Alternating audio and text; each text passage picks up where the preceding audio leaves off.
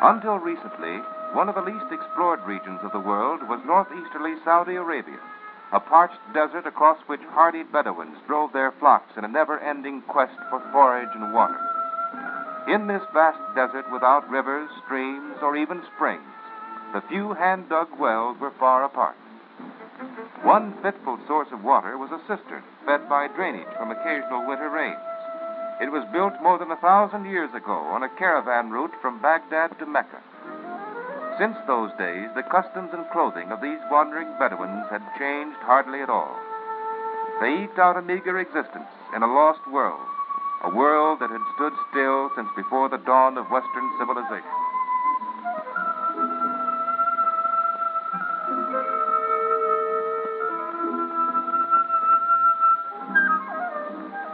On this same desert, through the summer and winter of 1947, motor caravans appeared. Camps were set up of a sort never seen here before. Small airplanes on supply and reconnaissance missions roared overhead, and sturdy trucks beat new paths on the desert. They were carrying Arabs and Americans, surveying a route for a great oil pipeline, a pipeline bearing on the recovery of Western Europe, the prosperity of the Middle East, and the stability of the world.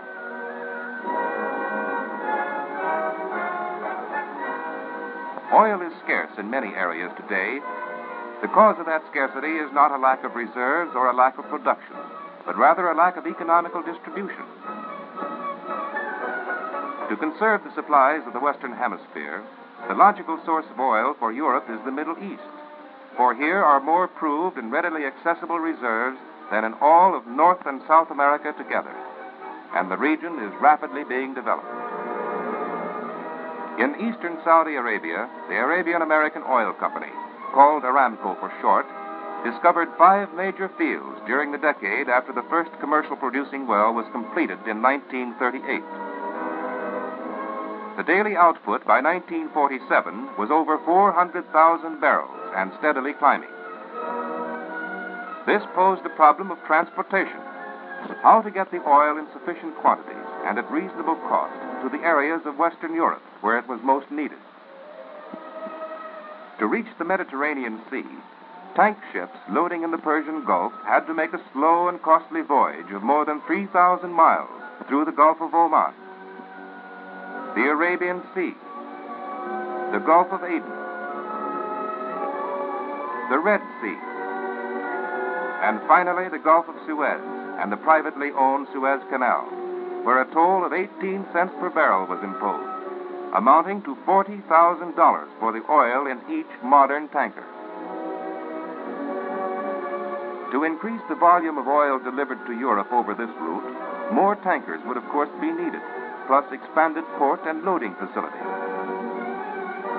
The companies owning Aramco decided that the practical alternative was a pipeline system from the oil fields of the Persian Gulf, following a direct course across the Arabian desert to the Mediterranean, an overland distance of little more than 1,000 miles, as against 3,500 miles by sea.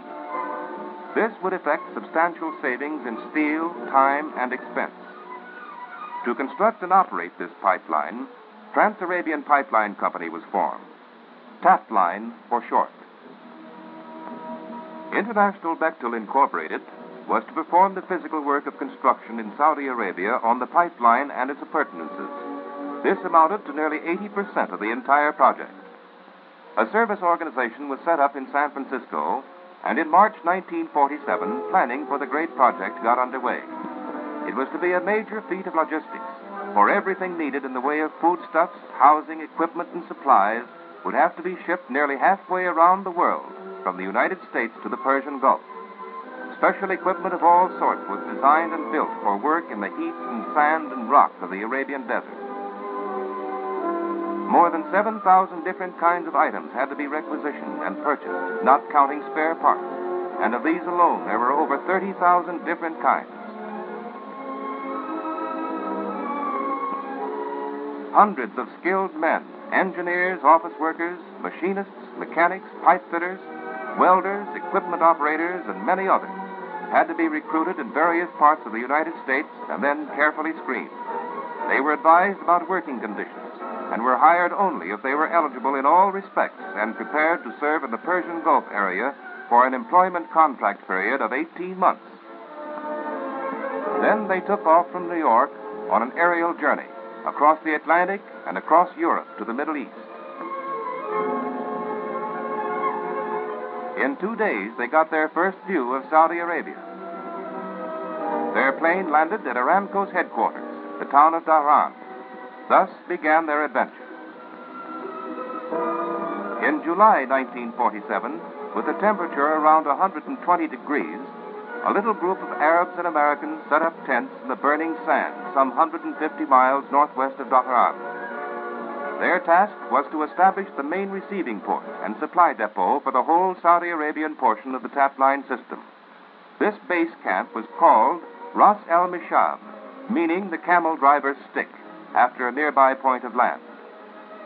The site was more than 100 miles from any permanent habitation. Ras el-Mishab offered one of the few good roadsteads for freighters along the western coast of the Persian Gulf, and it gave ready access to the Saudi Arabian portion of the pipeline route. Arab laborers and craftsmen were integrated into the project. Some had already learned trades with Aramco. Others were trained on the spot. Tablain policy from the very beginning was to employ as many Arabs as possible. Local clay fortified by cement was turned into bricks. These bricks were used by Arab masons for the construction of some of the permanent buildings. Rock from a nearby quarry was dumped into the shallow water of the Gulf to make 2 piers for barges.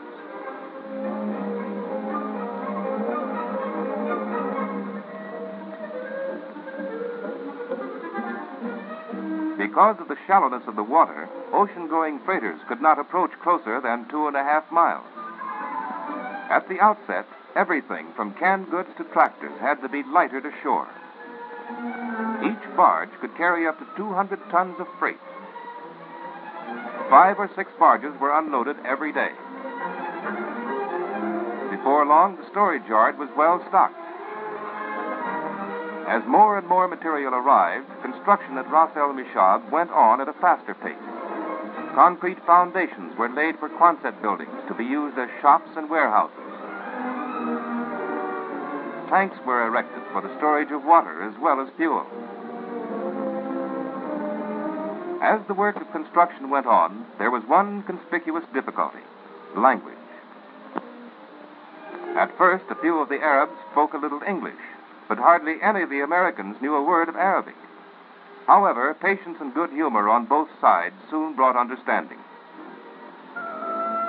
The Americans adjusted themselves to Arabian customs, too. 5 times a day, the Arab workers, all of them devout Muslims, turned toward the holy city of Mecca and said their prayers.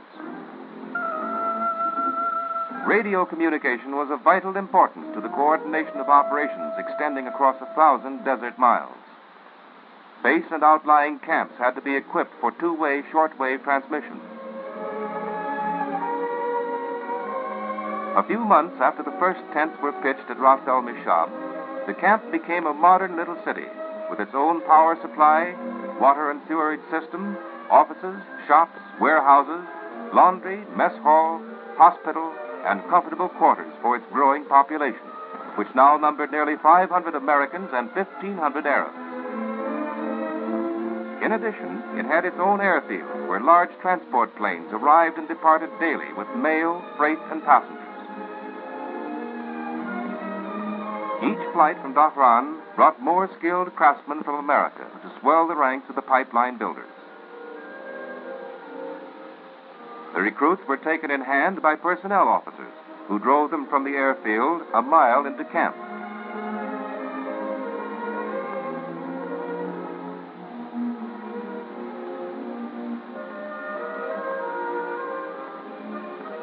Each man was assigned to his living quarters in one of the barracks. His roommate was usually an old hand who could show him the ropes. The next step was a physical examination by the resident physician. Although the recruit had passed rigorous tests and had been inoculated against various maladies before leaving the States, he still had to be found fit at the job site. Having met all the requirements, the recruits signed their employment contracts and were welcomed into the fraternity of the Tapline Project.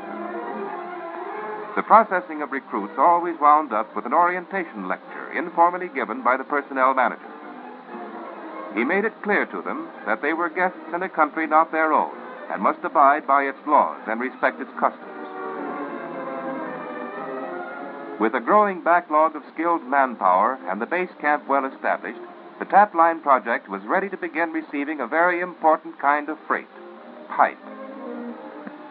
Back in the United States, at the end of September 1947, molten iron poured from a blast furnace at the Geneva Steel Company mill near Salt Lake City. This was the birth of steel for the great Trans-Arabian pipeline. White-hot slabs dropped from reheating furnaces and were conveyed through massive rolls that reduced them to plates of the required dimensions.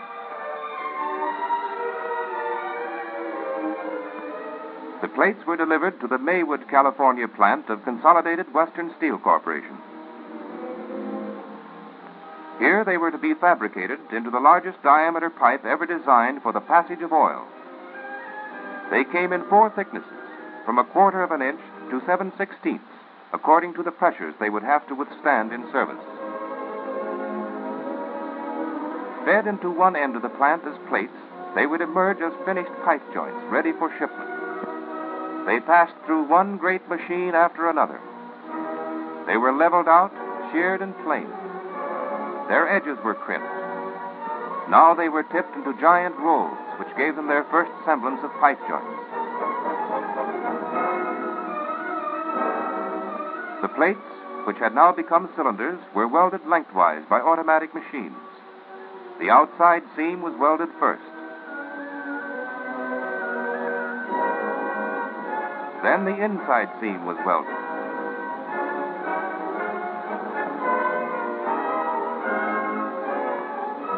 The operator studied the glowing metal reflected in a mirror below the seam. They were placed in huge dies and hydraulically expanded to make them perfectly round and straight, and to test and strengthen them. Now their ends were smoothed and beveled for field welding. A Tapline inspector examined and measured each joint. No surface remained unseen. The inspector rode through on a dolly, examining the inside as thoroughly as the outside. Finally, joint after joint rolled down skids to a railroad siding. The joints were fabricated in 31-foot lengths and in 2 diameters, 30 and 31 inches. The smaller joints were nested within the larger ones, a new and ingenious idea for long-distance transportation of pipe. The pipe was moved 15 miles in gondola cars to a pier at Long Beach. Here it was taken aboard the Liberty ship William Tillman, whose destination was the Persian Gulf, 12,000 nautical miles and 45 days across the Pacific. Toward the end of December 1947, the Tillman dropped anchor as close as she could get to Ras El Mishab. She was the first of the pipe ships. Before the project was finished, there would be 100 shiploads of pipe and other cargo delivered, totaling 3 billion ton-miles. Half of the pipe joints were 30 inches in diameter. The rest of them were 31 inches. Both having been nested, with the smaller inside the larger, the 2 sizes of pipe took up no more space than would otherwise have been needed for one. The result was a 50% saving in shipping costs.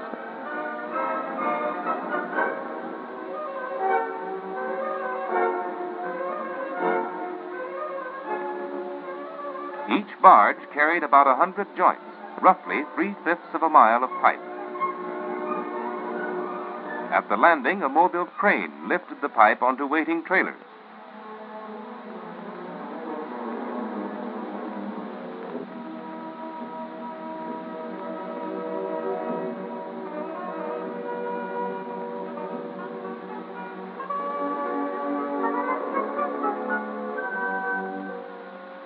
Then the loads were hauled to the nearby pipe yard.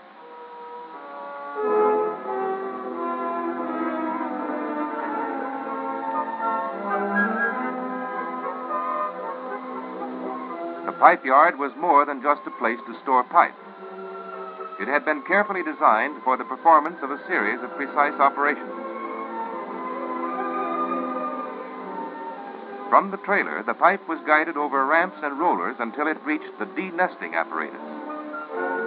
A jig was fitted to the inner joint to hold it firm. Then the outer joint was drawn away and switched to another part of the plant to be dealt with separately. The joint was prepared for welding. Each end was cleaned. The joint moved forward to align up the plant. Already in place was another joint of the same diameter. When the two joints came exactly end to end, they were ready for welding. For the first time in the history of pipelining, an automatic welding machine was adapted for use in the field. Designed by Bechtel engineers, it averaged 4 or 5 complete welds per hour. 4 of these machines were installed here. The 31-foot joints were united to form sections each 93 feet long. This operation cut down by 2/3 the amount of welding that would have to be done manually along the right-of-way. The 93-foot sections were now loaded from a stockpile onto big trailers. And the trek to the right-of-way began. More and more pipe was scheduled to arrive over a period of many months. In all, the tap-line system would take 265,000 tons.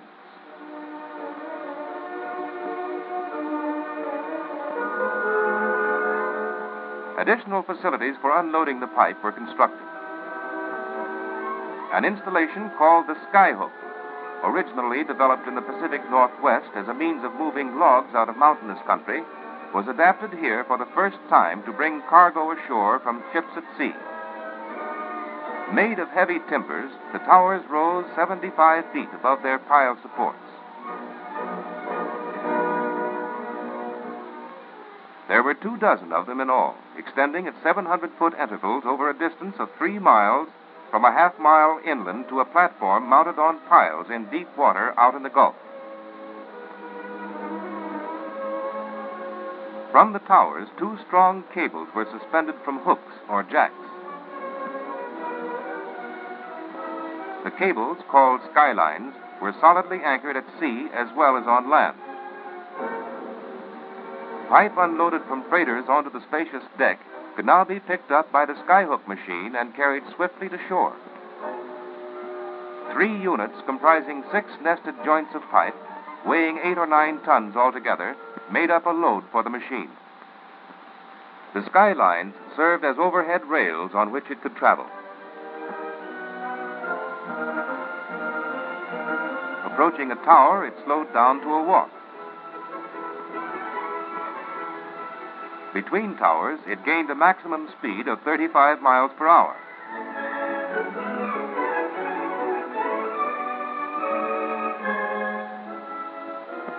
The skyhook differed from all other aerial cableway systems in being self-propelled. The car was equipped with a gasoline engine, geared to run forward or backward. It pulled itself along by slack traction cables looped around driving wheels on either side.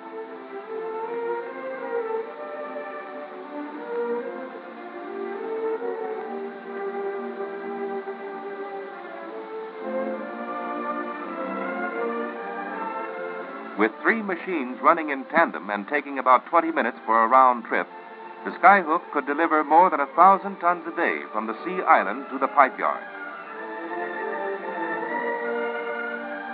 With Ras El Mishad completed and a backlog of pipe, equipment, and supplies on hand, work on the pipeline itself could now go steadily forward. The Trans-Arabian Pipeline System, 1,068 miles of 30 and 31-inch pipe, beginning at the great producing center of Abqaiq, was to comprise 2 distinct divisions.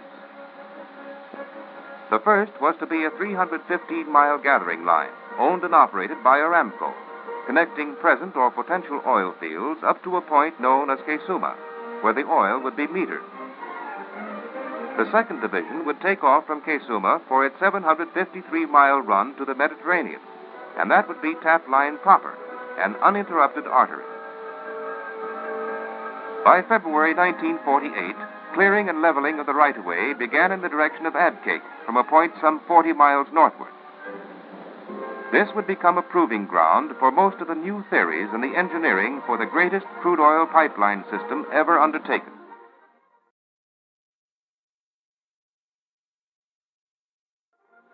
Through this area were huge dunes, and tremendous masses of sand had to be pushed aside so the pipe could be laid as nearly level and as straight as possible. Thousands of cubic yards were disposed of every day. Drag lines as well as bulldozers were brought to bear. A number of poorly drained salt flats called sabahas had to be dealt with. Their soil was so moist and corrosive that the line, where it crossed them, would have to be supported above ground. A mobile pile driver about 40 feet tall, dubbed the loping camel, mounted on crawler tracks, was used to drive piles at 66-foot intervals through the soft, yielding soil of the sabahas to firm material below. The piles went down in 10 to 20 feet.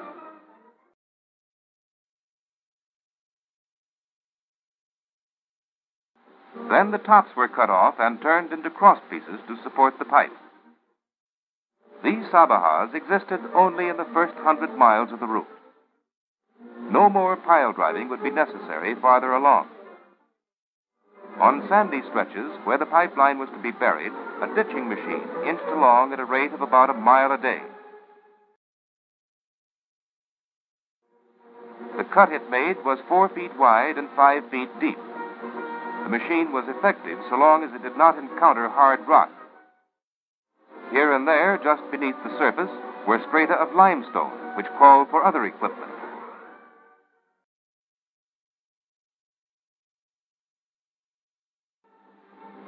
The most spectacular was the giant ripper.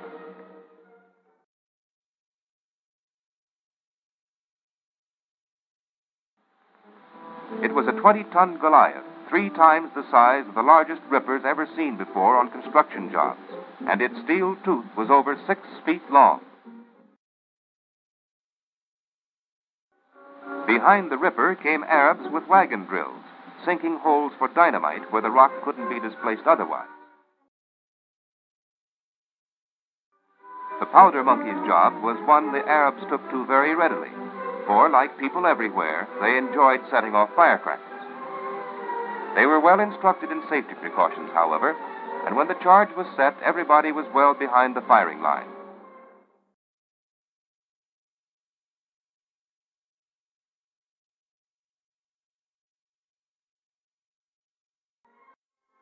The broken rock was cleaned out by a backhoe, whose operator never complained of lack of exercise.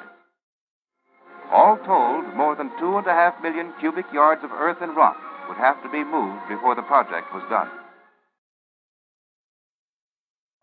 Among the phenomena of Saudi Arabia is the dreaded shamal, a violent northwest wind that sweeps across the open plains and over the dunes, whipping up curtains of dust and sand. Sometimes lasting days on end, its blinding fury immobilizes almost every living thing on the desert. Everything, that is, but the pipeliners. It was in mid-February 1948 that the first load of pipe from Ras El Mishad came to the right-of-way. The truck-trailer unit bearing the load was one of 150 such giants that would eventually be used on the project. The trailer carried 9 or 10 93-foot sections of pipe weighing as much as 40 tons. Section after section was lifted off by big side-boom tractors, which strung it along the right-of-way ready for laying.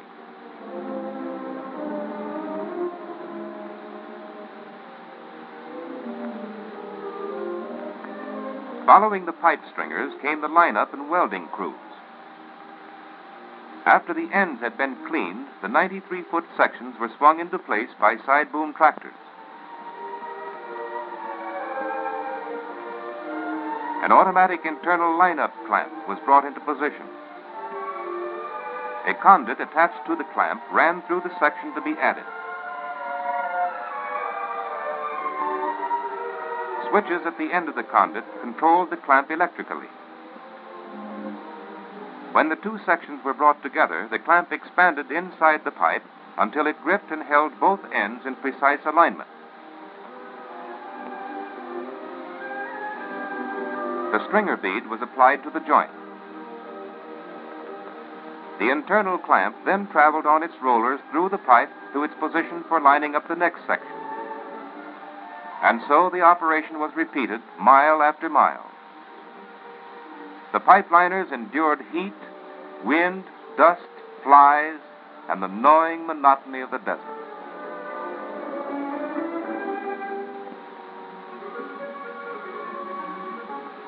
Behind the stringer bead men were follow-up welders who made additional passes with different-sized rods to complete each weld and give it all the strength of the pipe itself. Wherever there was a change of direction of more than 1 degree in the line, anchors were installed. The pipe supports at these bends were either steel piles or massive concrete foundations.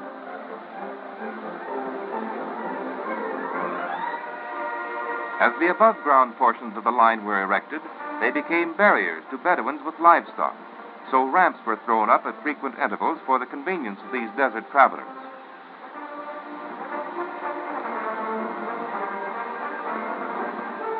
There were no expansion joints, and the pipe was held stationary by ring girders in its above-ground portions, which were to make up about 40% of the whole tapline system. When the time came to tie in the final joint of the line between anchors several miles apart, the crew was faced with a delicate operation.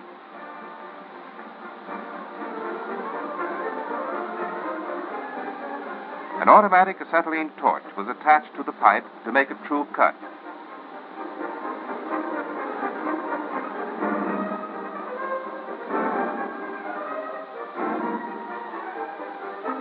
Then the two ends were quickly brought together so they could be welded before a change in temperature might cause them to buckle or drift apart. The union had to be made with the temperature of the pipe at approximately 90 degrees, since this was calculated to be the mean temperature of the pipeline in operation. It was a ticklish business. There was no margin for error. Signals had to be explicit and movements exact. At last, the stringer bead was applied. The critical moment was past. But the crew could not yet relax.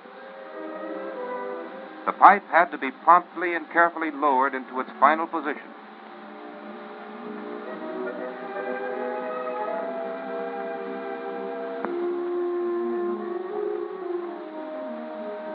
Then the ring girders were bolted together to hold it firm.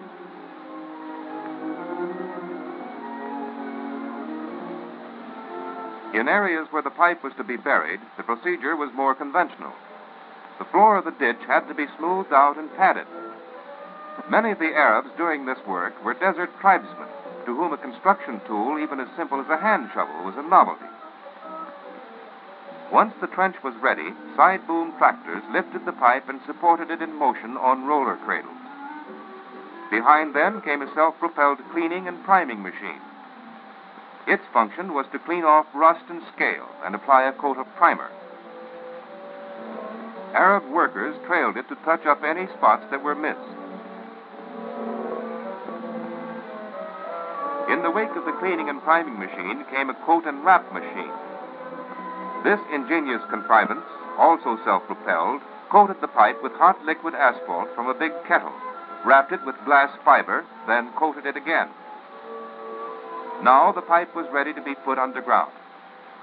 Writhing like a giant serpent, it was lowered gently into its trench, but not to rest. Its life was only beginning, and its pulse would endure long after the shifting sands of the desert had hidden all trace of the recent activity.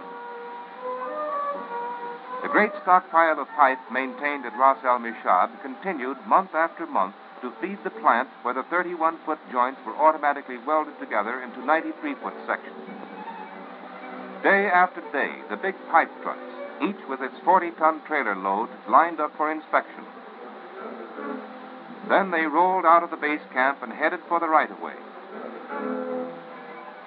They were always on the move, and each succeeding trip was a little longer than the last. Besides the pipe went convoy after convoy of all manner of equipment, building materials, foodstuffs, and fuel.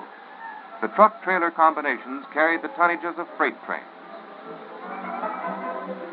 The freight hauled overland for Tapline was growing into a total of 150 million ton miles.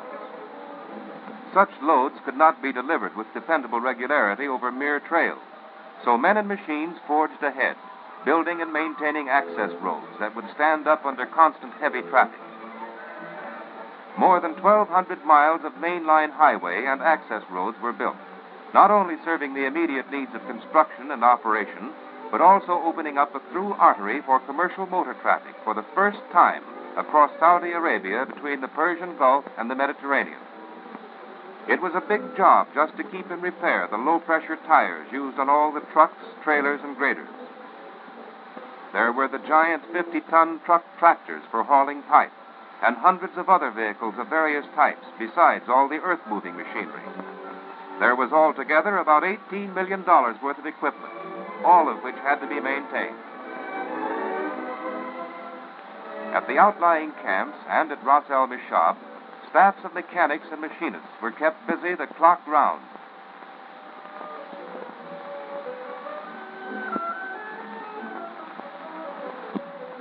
New camps were set up at convenient intervals for the construction crews.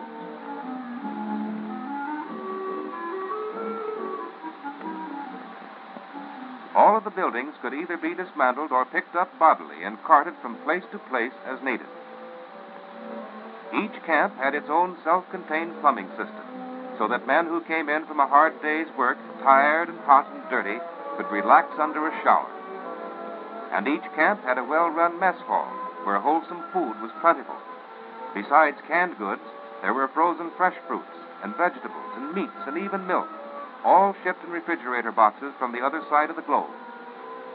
To all of the men on the job and to all of the wayfarers in this arid land, there was a commodity of far greater immediate value than oil.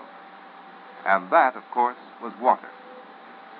52 wells were drilled at strategic locations, and 40 of them brought in water. Most of it was brackish, but it was plentiful, and all of it was precious. A new water supply was thus created not only for future pump stations, but also for the Bedouins and their livestock. As one well after another was brought in, concrete troughs were set up. The word spread among the tribes. Soon thousands of camels, sheep, and goats were brought to drink their fill. The new watering stations were regarded as permanent public utilities. Thanks to Tapline, life became easier for man and beast in a harsh environment.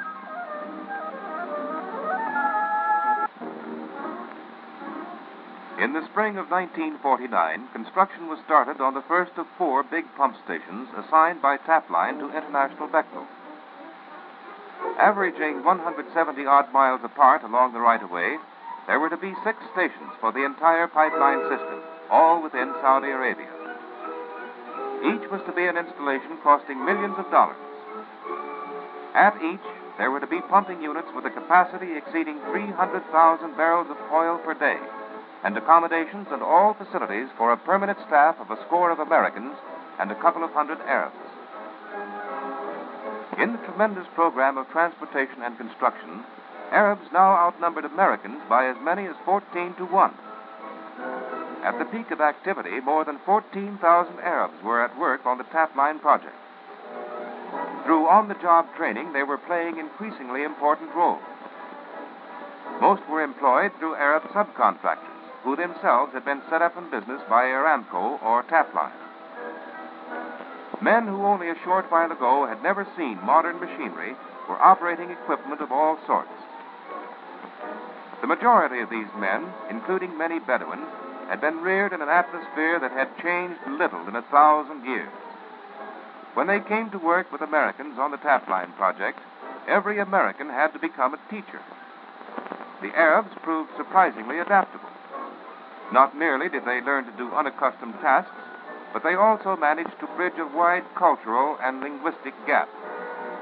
But with all their technological training, their basic thinking remained inviolate, and they continued to abide faithfully by the precepts of the prophet.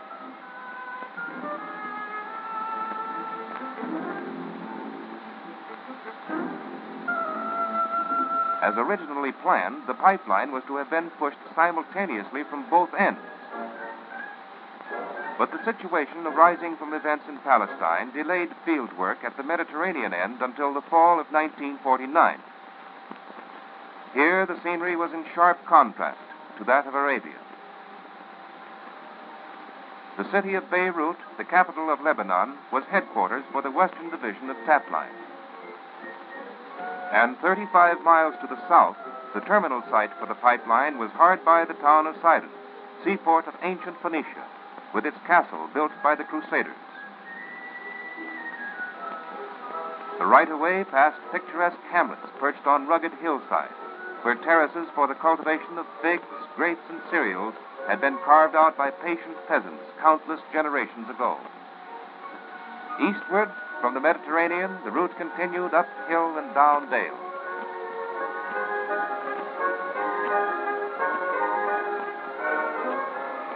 Along a certain stretch, one could look up at the silhouette of Beaufort Castle, another stronghold of the Crusaders.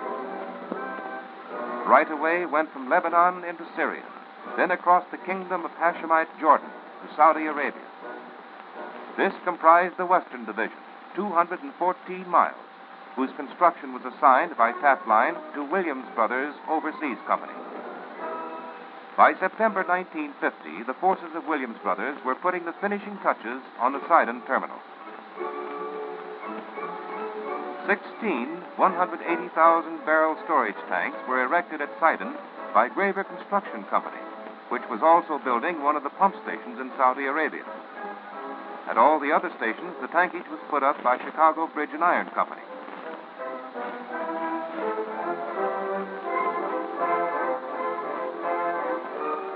The pipeliners were now tying in some of the last of the shorelines that would carry crude oil from the storage tanks to submarine lines for the loading of tankers. Meanwhile, along the right-of-way through Saudi Arabia, installations had arisen on the empty desert as if by the magic of the Arabian Nights. But the modern magic from which they sprang resulted from painstaking planning and the hard toil of hundreds of Americans and thousands of Arabs under the severest imaginable climatic conditions nearly halfway around the world from the sources of supply. All four of the pump stations whose construction had been undertaken by International Bechtel were now in the final stages of cleanup and testing. Soon each of these stations would be dispatching its daily quota of oil. Just to fill the tap line system, including the tankage and the line itself, would take 6 million barrels of oil, more than all the oil pumped in a day from all the wells in the United States.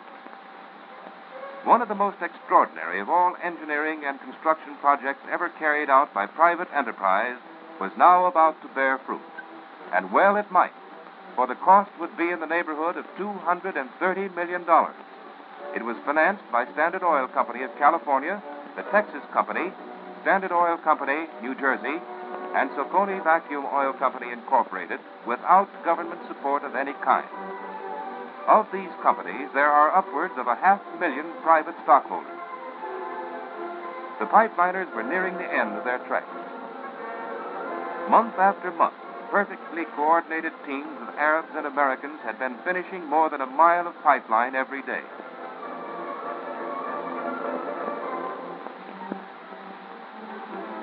In areas where solid rock prevented economical trenching, the pipe was carefully settled into ring girders mounted on concrete piers. The below-ground sections, after having been cleaned, primed, coated, and wrapped, were effortlessly lowered in by skillfully manipulated side-boom tractors.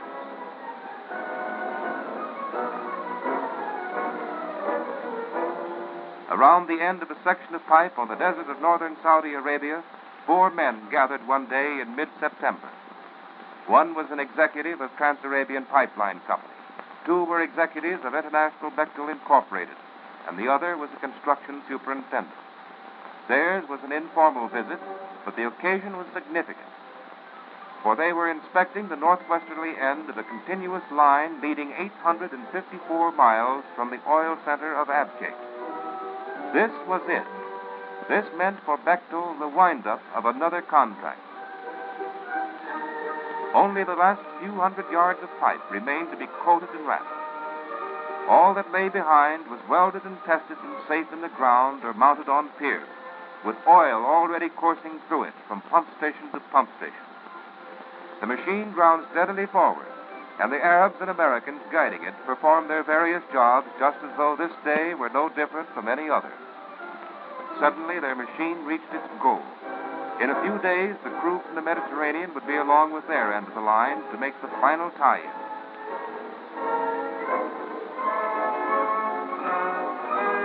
Now, through the Trans-Arabian pipeline system, flows the oil of Saudi Arabia to the storage tanks of Sidon.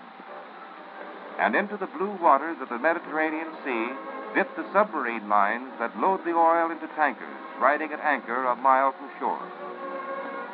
The initial maximum output of the line was 300,000 barrels per day, but with an extra half-dozen pump stations, it could be increased to 500,000 barrels. Through government royalties, through education, and through new industrial activities, the Arabs are benefiting enormously from Tapline. At the same time, the Aramco and Tapline organizations and their investors stand to be rewarded for their courage and imagination. And finally, the ready supply of oil made available by the Trans-Arabian pipeline system will hasten the reconstruction of Western Europe and strengthen it for peace.